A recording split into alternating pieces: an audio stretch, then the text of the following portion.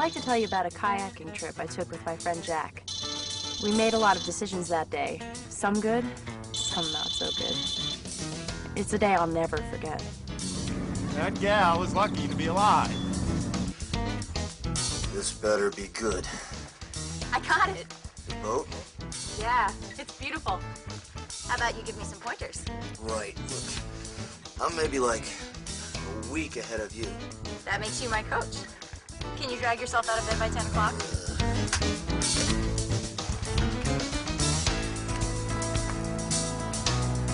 Yeah, it's beautiful. Oh, right. Oh my God, this is awesome. Jack started paddling a few weeks ago. Now I had the boat too, and this cove seemed like the perfect spot to start our adventure. You don't really think we're gonna need that, do you? I mean, we're just gonna be paddling along the shore, right?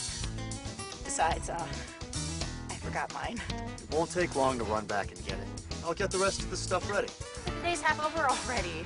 Besides, I'm not planning on going swimming. Okie dokie.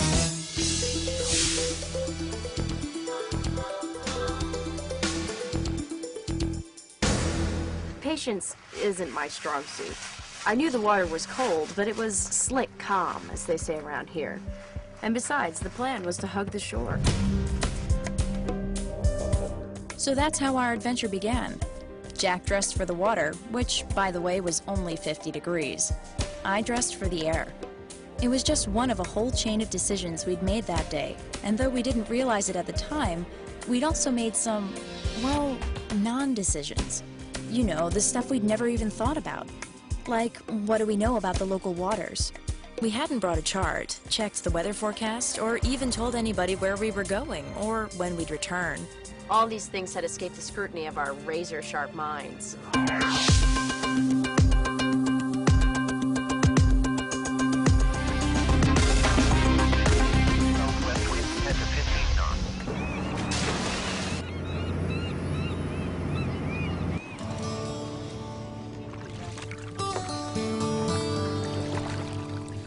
We paddled down the coast in clear, calm weather, and as the hours passed, my confidence grew. Jack showed me some of the techniques he'd learned. The scenery was incredible. Life was good. Hey, look at that cove over there. Hey, that looks cool. Want to check it out? Yeah. Whoa, Kate. Guess what time it is? No idea. 1 o'clock? Try 3:30. Maybe we ought to get heading back.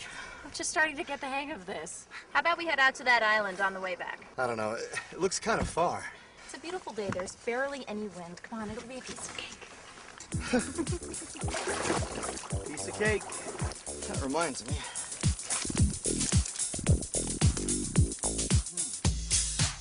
Okie dokie.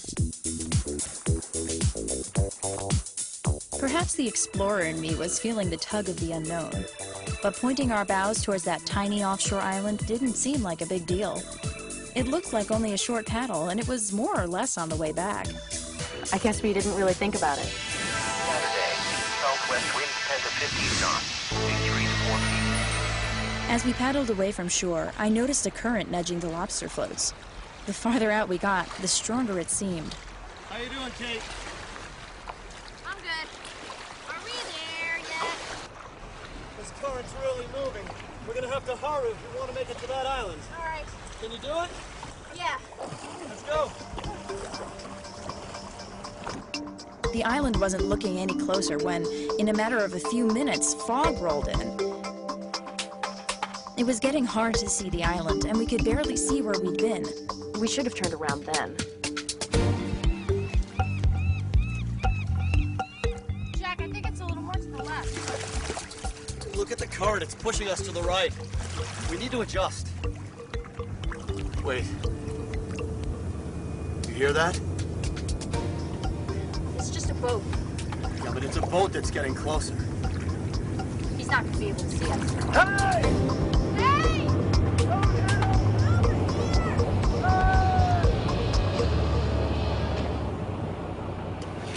Wow, that was close.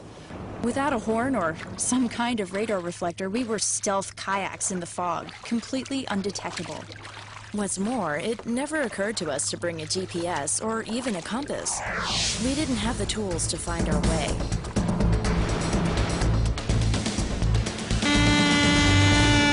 Hey, Archie, how's that engine of yours working today? Yeah, the alternator's still acting up. I gotta go have a look at it. Hate to do it on a day like this. Southwest is building over here. Yeah, it's freezing up here. It's blowing a good 25. As quickly as the fog rolled in, it was gone, blown away on the afternoon breeze. We'd been paddling blind for over an hour, but now that we could see the island, it didn't look much closer. Jack, we've got to be about halfway there. Yeah, maybe, but the wind's really kicking up. Truth be told, I was running out of steam. Jack had been snacking all day long. I hadn't eaten a thing, and it was turning into a long, hard paddle. I was beginning to wonder if we'd bitten off more than we could chew. Jack, I really don't like this. Maybe we can make it to those rocks over there. Go ahead. I'm right behind you. Okay.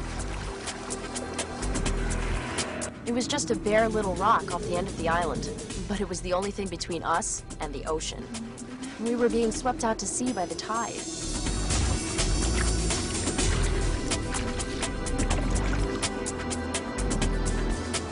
We were both a little scared. Jack hit the accelerator, but I was out of gas. I got really far behind. When Jack turned to look for me, he caught a wave wrong.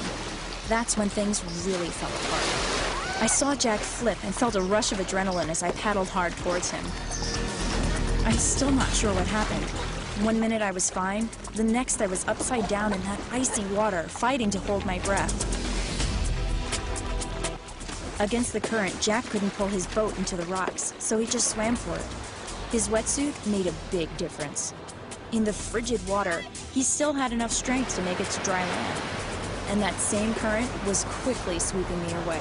I'm in the water. No way I'd ever have made it to shore. I can't get back into my boat, Jack.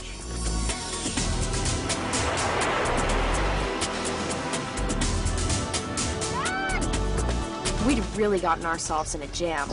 Jack couldn't help me. I couldn't help myself, much less Jack. There wasn't another boat in sight. It'd be dark in a couple of hours, and I was floating towards Spain in a frigid sea. Kind of a one-person Titanic. If only we'd known about these tides and checked the forecast. If only I'd practiced some of those self-rescue techniques I'd read about. If only we'd stayed closer together so we could have helped each other. If only. Funny thing, I wasn't even struggling. I now know I was in the initial stages of a condition called hypothermia. Without a wetsuit or dry suit to help insulate me from the cold water, my body was losing heat faster than it could produce it. My cold muscles lost any coordination and strength they might have retained after a long day of paddling with almost nothing to eat or drink. My cooling brain was sluggish at best. My life jacket was the only thing keeping me afloat.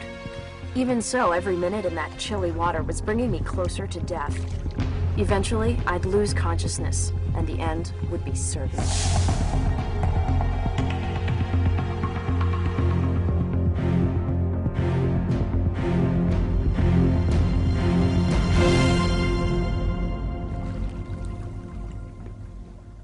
Looking back, I could see we'd set ourselves up for this. Eager novices, we'd paddled away without the skills or equipment we needed. That and some sketchy decisions during the day, and we'd made ourselves really vulnerable.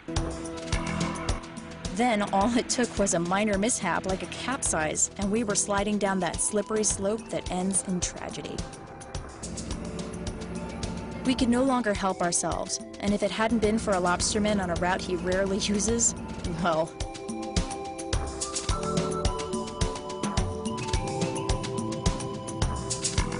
As you can see, I really shouldn't be here. I got a miracle. I'm not counting on another.